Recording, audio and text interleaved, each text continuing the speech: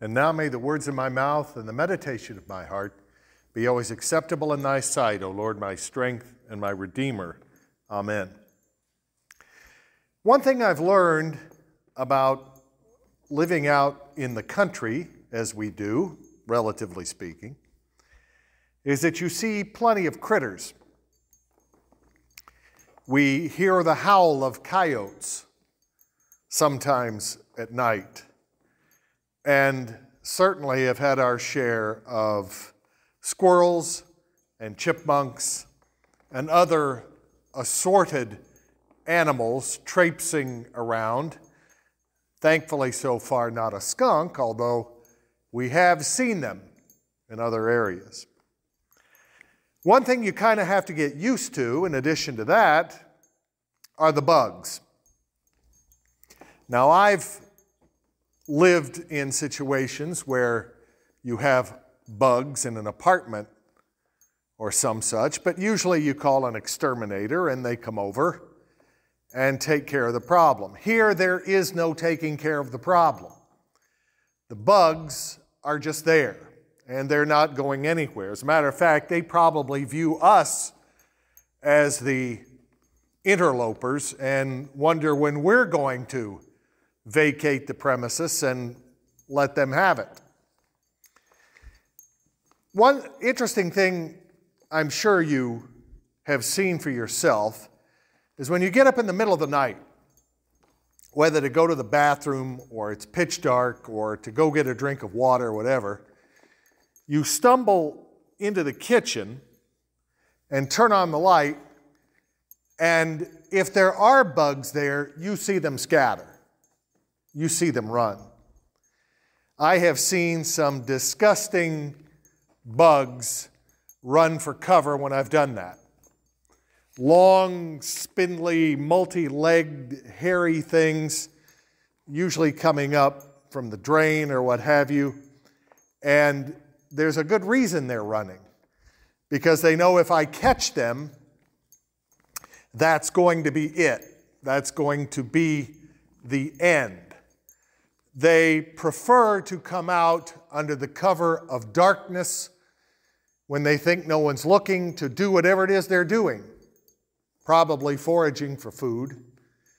And the light then bothers them because it exposes them to much larger and angrier creatures such as myself. And like I said, I'm sure you've had this happen around your house.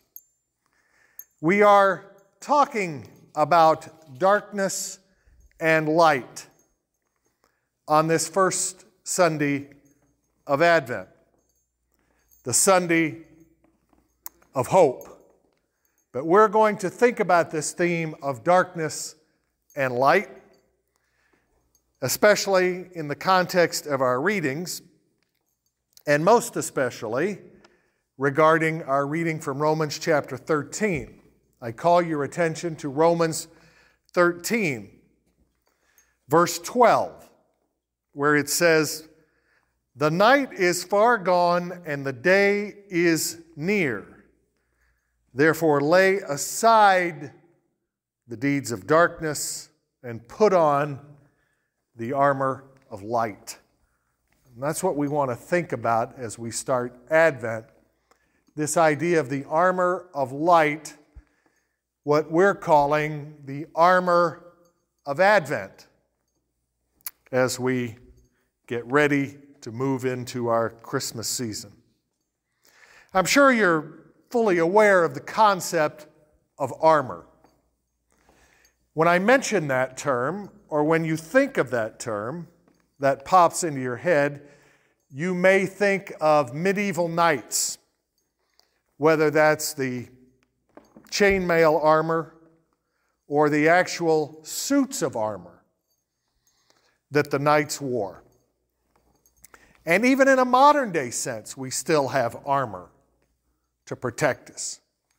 Our vehicles, at least those that carry important things such as vast sums of money, are armor plated, and police certainly wear armor type protective gear to keep themselves safe from attack.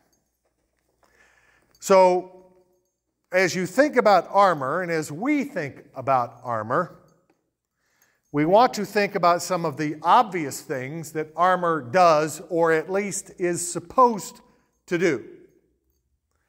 And the first and most obvious thing is the idea of protection. First and foremost, armor is supposed to protect, whether it was to protect the knights of medieval times or to protect vehicles and policemen of today. There is an element, a basic element, no matter what form or type of armor we're talking about, of protection. And biblically, we see that as well. Most obviously in Ephesians chapter 6, where Paul talks about putting on the full armor of God for protection, which includes the shield of faith, the belt of truth, the breastplate of righteousness, the shoes of peace, among other things. Just consider that shield, for example, in Ephesians 6:16. That is a protective piece meant to protect us, as it specifically says in that verse, from the fiery darts or fiery arrows of the evil one. So most of the armor Paul is talking about, spiritual armor that we put on, is designed for protection, to protect us, just as real armor does. Our spiritual armor is designed to protect us, and I encourage you, by the way, every day to pray that, to go to God and to put on your spiritual armor as you start the day. The helmet of salvation, the belt of truth, the shoes of peace, the breastplate of righteousness,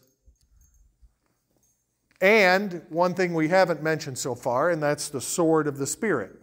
So just as armor is supposed to be protective, in some cases, armor can be an offensive weapon as well. You've all seen the movies with the ancient knights in them, whether they had a lance for jousting or a mace to swing at their opponents. The mace, remember, is that spiked ball of metal at the end of a chain that could be swung around. Sometimes armor is not just protective, but it's offensive as well. And that's the point of the sword of the Spirit that Paul mentions in Ephesians 6:17.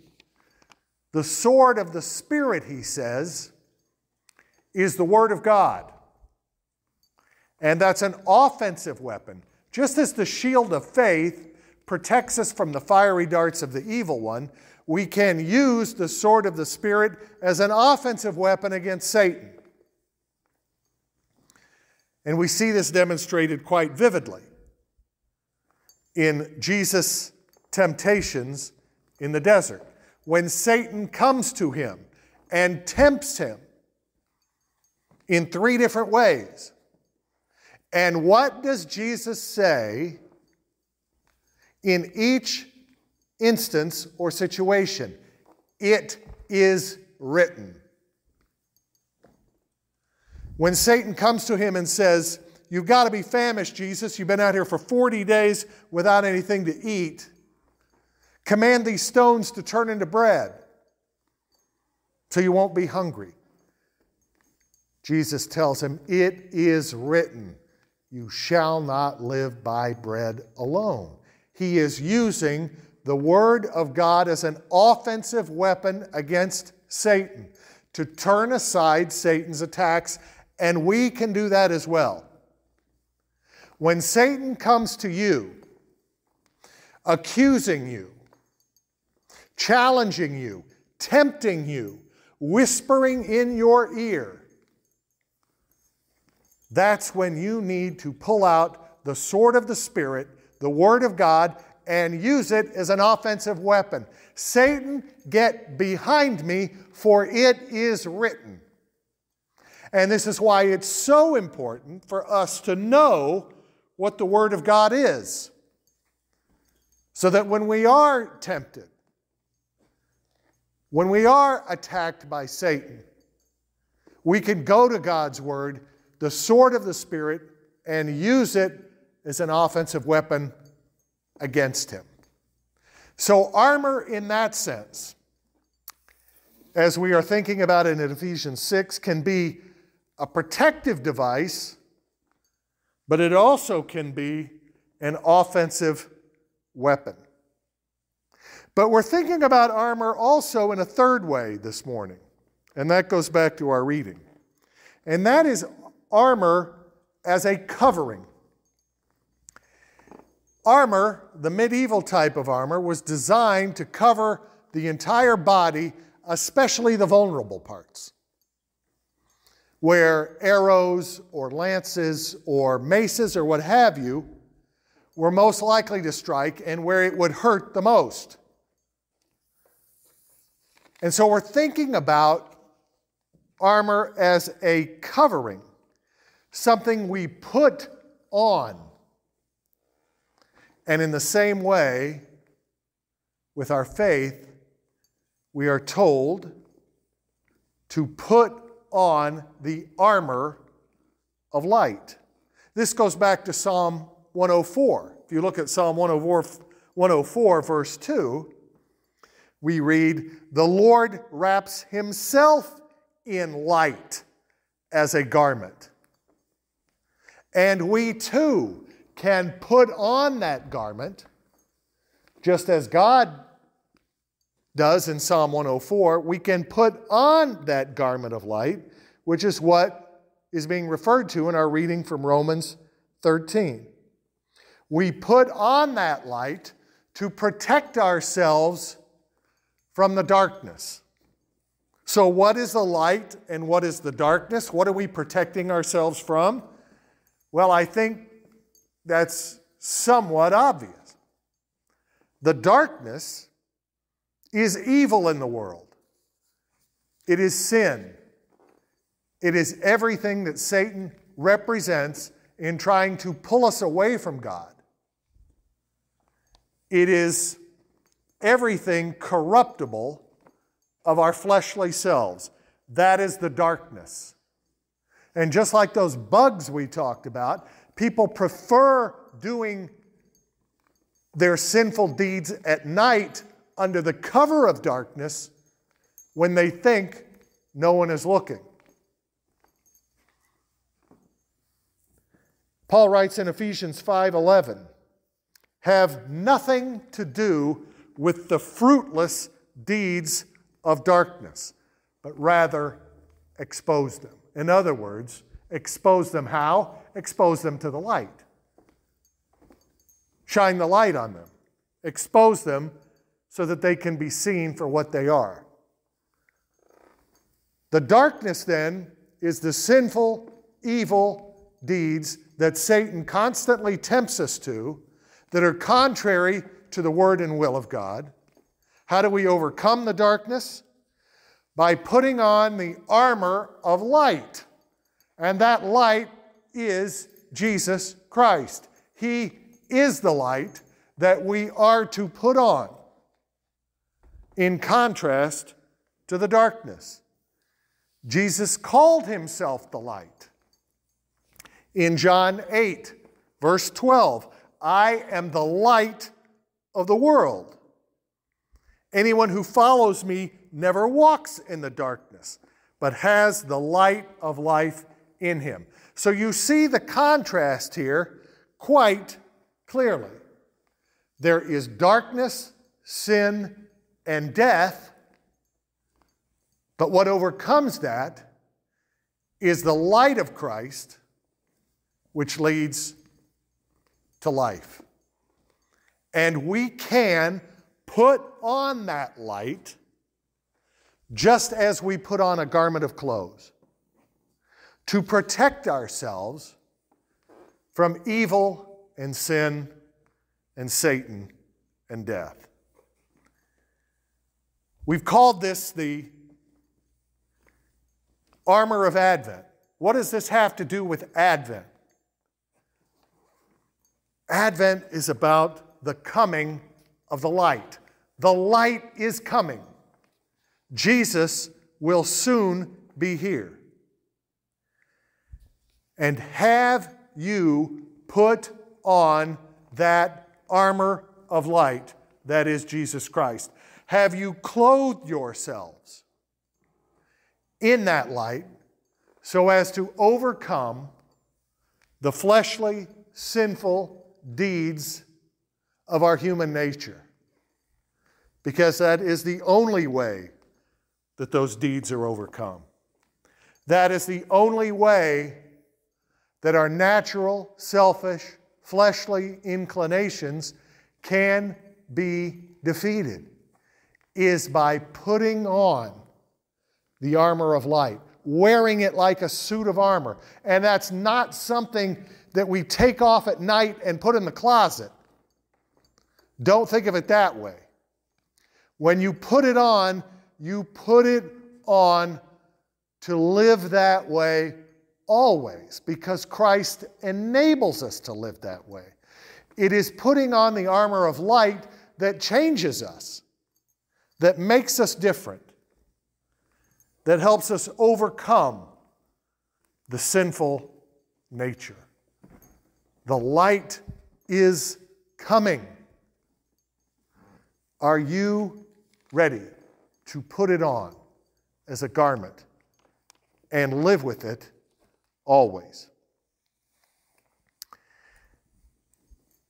So far, I haven't seen any dangerous bugs in our house.